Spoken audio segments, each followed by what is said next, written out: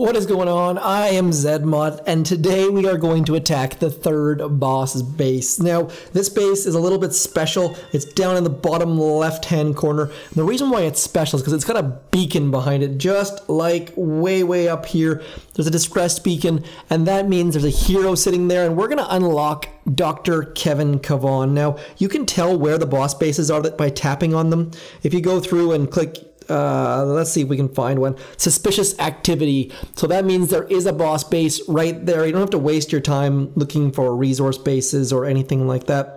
You can tell that it is a boss base, so you can actually unlock your regions towards that, hoping to get it. Now, obviously, you have to have the correct radar level. Now, for Dr. Kavan, in order to unlock him, you have to have radar level 7. We are on my older son's account, and he was very excited to upgrade his radar. Now, a little bit ironically, in order to beat this base, the best way to do it is with warriors. And once you have Dr. Kavan, your warriors get way stronger. So what we're going to do is we're just going to rush for the headquarters, and we're going to try and take it out. Now, I'm going to stick with, we've got Sergeant Brick loaded. Obviously, she's our only hero.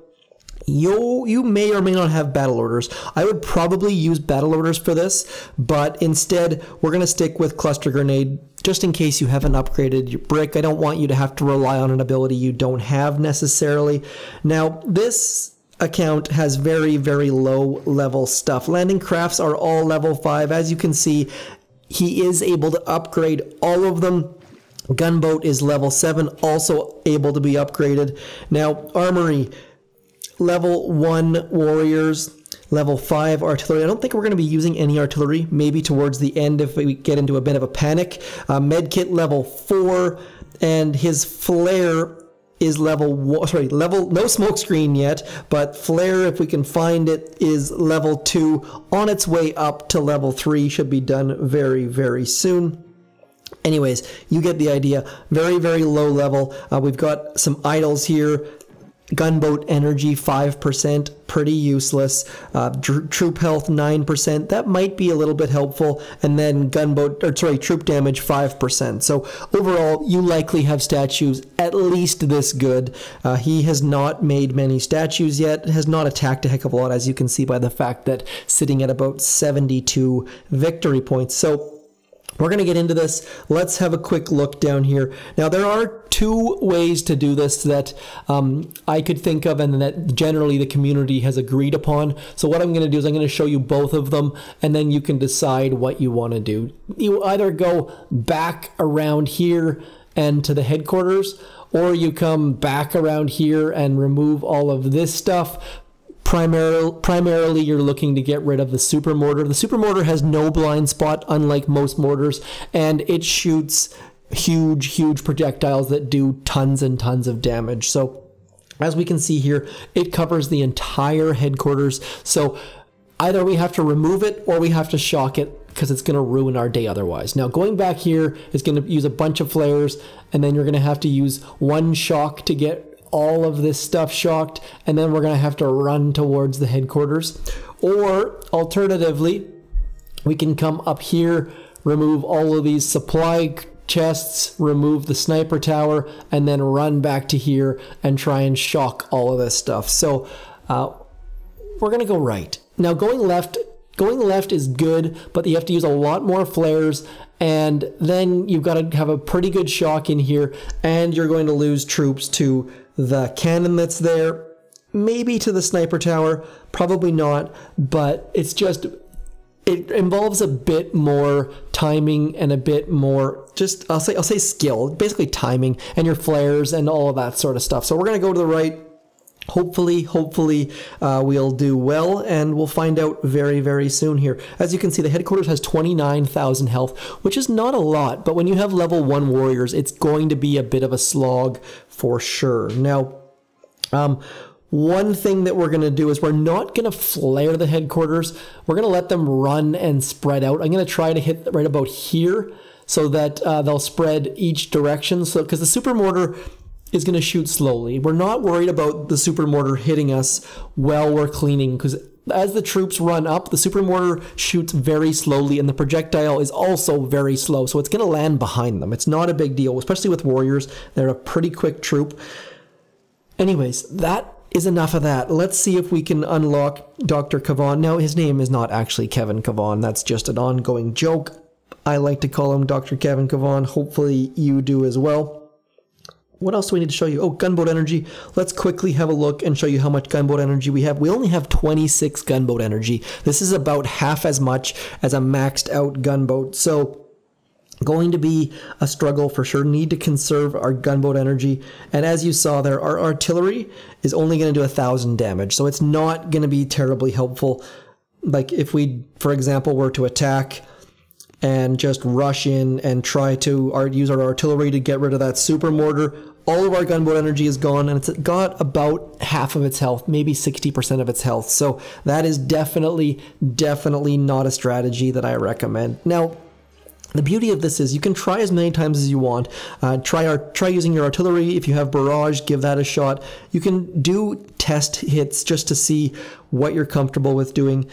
We're going to just hit it live. I have not done any test hits on this. Usually I do, but we're just going to run in. This flamethrower is not going to be much of a concern because our warriors can actually heal themselves. If you're not familiar with warriors, warriors do heal themselves, so that should not be a concern whatsoever. Anyways, we're going to get running. I'm going to drop Brick first because she might take at least one shot from that sniper tower, and then I'm going to shock it. This is not necessarily required, but now we need to get running. Get running. We're going to get away as that super mortar arcs over our heads, and then as they get to their landing spot, you want to throw a shock on. Otherwise, what's going to happen is it's going to shoot and take out all of them at once, as we're about to see here. Oh, there goes the projectile as it comes down and just crushes at least 3 or 4 of our warriors. But in the meantime, we've beat the headquarters. Probably should have used that artillery sooner, but nonetheless, look at all of this loot. Just huge loot for low levels. 1 crystal, 3 shards, and 7 fragments. I actually said it right that time.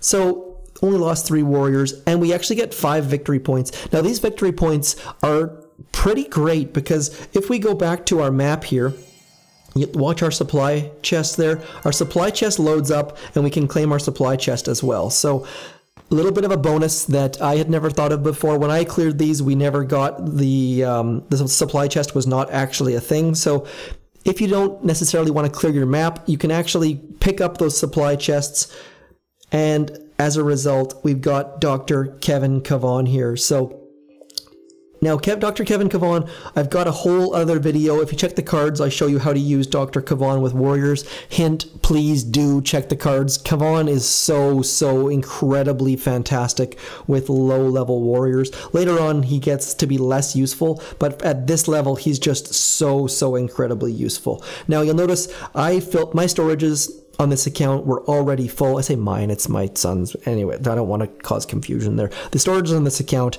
were full, so probably not the best time to attack. Probably should have started one of these upgrades before doing so, but nonetheless, lots and lots of great resources, and hopefully this helped you beat Hammerman's HQ level 25, the third of the bases. If you haven't seen my other ones, I've got level 20, level 10, level 20, 25, 30, and 40. So trying to get all of the boss base, and 45 for that matter too. We might have a full set.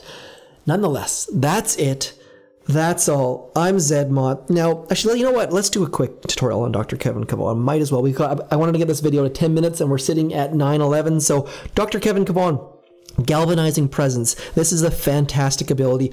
Basically reduces the amount of damage your troops do. So not only does he heal your troops, he also reduces the damage required to be healed. So with warriors, they're going to heal themselves, he's going to reduce their damage, and he's going to heal them. Now, I do not recommend spending any hero tokens on Dr. Kavan. The crystal critters, they're fine at level 1. The ice shields are decent for warriors, but brick is better for warriors at a later level. So And also Second Wind. Second Wind, a lot of people really like Second Wind. I have never drank the Kool-Aid, so not my thing. Just upgrade him, spend your gold, get him upgraded. He is quite expensive to upgrade, but he reduces more damage, does more healing, and as a result gets more and more useful. So that is how you use warriors to unlock Dr. Kavan, beat Hammerman HQ level 25, and get all sorts of loot in the process. If I've missed something, if you have any questions at all, please do ask them in the comments and I will get back to you. Otherwise, I'm zmoT in widescreen for the first time for the boss bases. Hopefully you enjoyed. Comment below, like, share, subscribe, or give me a big thumbs down too. Just do something, anything. I'm zmoT. Thanks for coming in. Peace.